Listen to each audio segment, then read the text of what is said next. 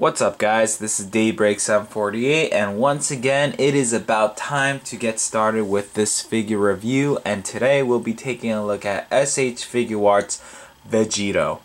Now guys, if you don't know anything about this character, then you probably haven't watched the Dragon Ball Z series, and if you did not know, this series ended quite some time ago, and so it's not a spoiler. You should have seen it already.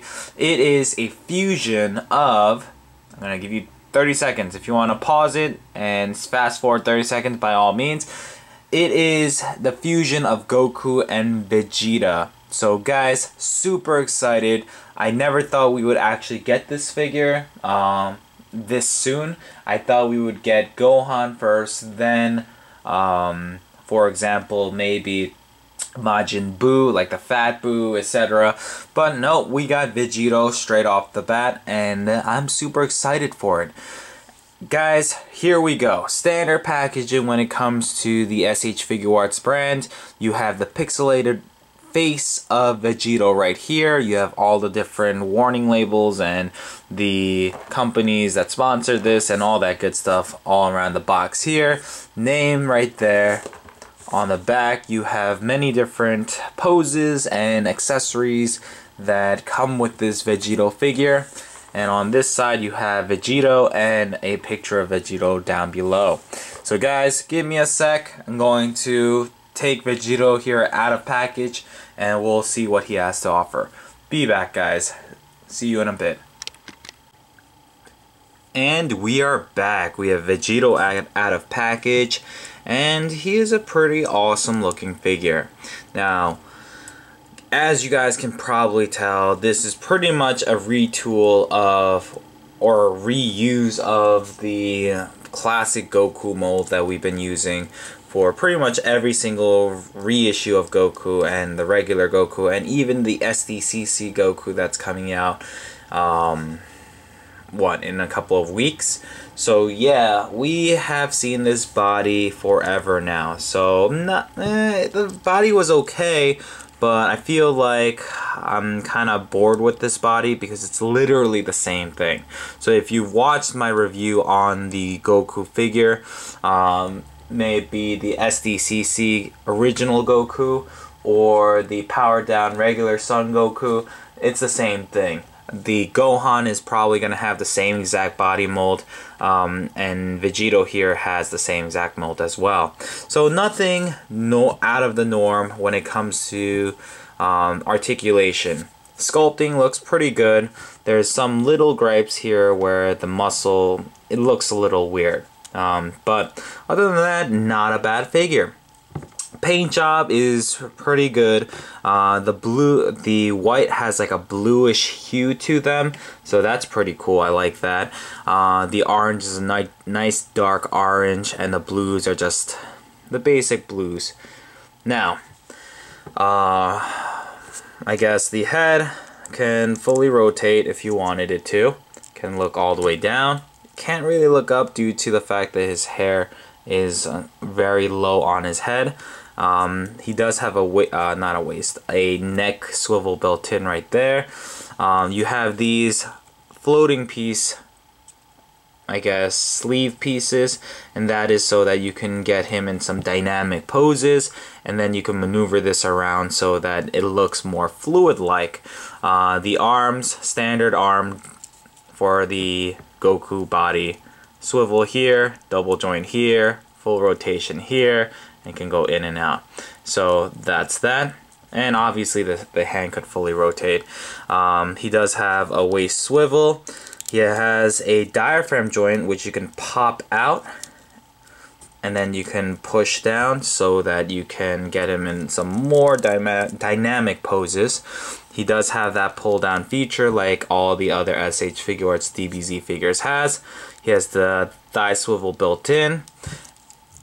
The really annoying joint right here, this I had an issue with when it was the regular Goku, so it's the same joint. And then he has a he has every pretty much articulation you could possibly ever want when it comes to the foot. Toe joint, ankle pivot, rocker, swivel built in, you name it. he has it all. So that is pretty much it with the Goku figure. Or I want to call him Goku, but no, this is the Vegetto figure. Sculpting on the hair, love it. I really think they did an amazing job with this. I love it in black. So that looks pretty freaking epic. The earrings, for such a small little detail, is done quite nicely. The eyes are done nicely. Paint, like I said, is done quite nicely. Alright, now, I'm doing things a little out of order, but it's fine. I'm gonna put Vegetto here in the back for a sec. Show you his accessories. So he comes with another completely different hairpiece, and this is the Super Saiyan Vegetto mode. So there you go. I like the color, I like the shading, I like everything about this. You then, to go along with that Super Saiyan hair, get 3 different faces for the Super Saiyan hair. You have this screaming face, you have this smirking, looking to the left face, you have this very, very stern face, not happy. And then you have one other face, which is a screaming face, for the power down version. So quite nice that they included all of that. You also get, with this Vegetto figure, the cross arm pose. Looks pretty good. Once again, you can see that bluish hue in the gloves, so that's pretty cool. You get many different sets of hands. Actually, no, not many. Only, let's see, 6 sets and 1 special hand. Or 6 pairs, or wow, 3 pairs. You get the closed fist pair right there. You get the fireball pair of hands right here. You get more like Kai Blast shooting hands here.